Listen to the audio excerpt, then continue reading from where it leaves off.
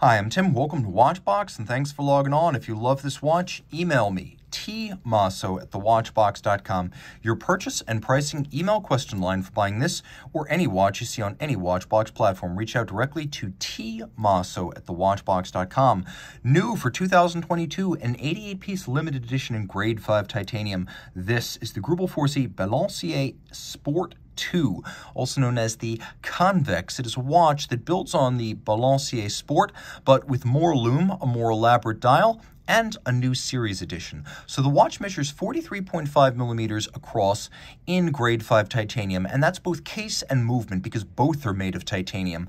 The watch is relatively short from bezel to bezel because you can see it's almost a lugless watch. The bezel is the outermost outcropping of the case. The distance across the wrist is only 46.4 millimeters, which is only about 2 millimeters more than a 36 millimeter Datejust. Now, in terms of thickness, it is a chunky little watch at 16.1 millimeters thick, but it sits easily on my 16 centimeter circumference wrist because it is so narrow. You could see the edge of the watch comes nowhere near the edge of my wrist. So even if you have a tiny wrist, I recommend giving it a try. It's not going to fit underneath a tight dress cuff, but even on a wrist as small as 13.5 centimeters circumference, you might be able to pull this off. Of course, sapphire and titanium are super light, so the watch wears that way on the wrist.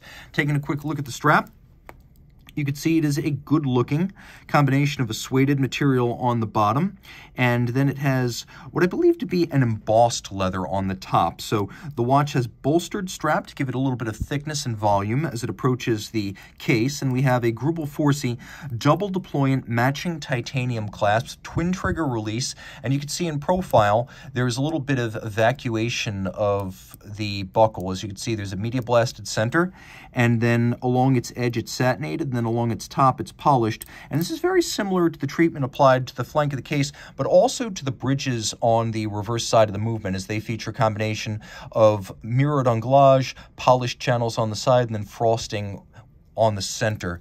Taking a quick look, by the way, I should mention that with twin trigger release, this is going to stay shut. It's going to offer security so that this rather large and expensive watch doesn't go flying off your wrist. Again, twin trigger release, not friction fit. And double fold. Double fold tends to be less likely to pinch a smaller wrist. You have that wonderfully suede Alcantara style material on the bottom.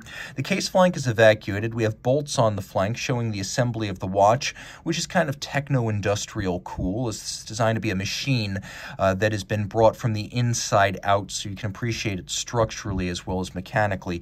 You can see we have a Greubel Forsey crown with knurling and polish as well as satination. The bezel has a little satin lip outboard, and it flows in an almost fluid fashion as though it were molten and melting across the surface of the watch. So you have that wonderful convex shape to the bezel. It's polished on its largest facet, and then its very outermost face is satinated, and so is the face that abuts the sapphire. You can see it's actually satinated across adjacent to the sapphire.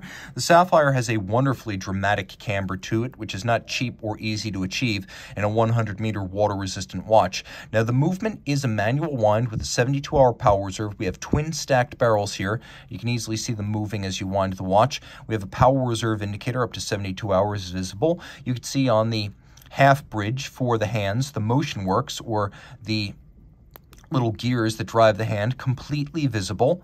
And I should mention that this watch has larger hour indices than the original Balancier Sport. So you will notice that in the dark, it's a lot easier to read.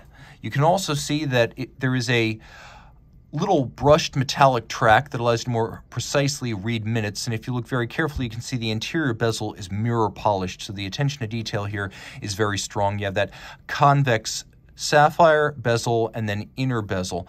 The base plate and bridges, they're made of grade 5 tie. There are two different versions. One is gray, one is this charcoal black. So they're making 88 pieces in this charcoal black, and they're going to be doing that over 4 years in series of 22 per year. They're also going to make 64 with a gray dial, and again, they're going to break it up over 4 years. So that is how the series numbering for these work. Of course, Greubel Forsey, making about 150 watches a year, would not make 88 examples of one model in a single annum. Getting a little bit closer, we'll take a look at that balance, which is enormous in a sporting style. The bigger the balance, the higher the mass, the better it shakes off concussions and vibrations that would cause a smaller balance to deviate in timing.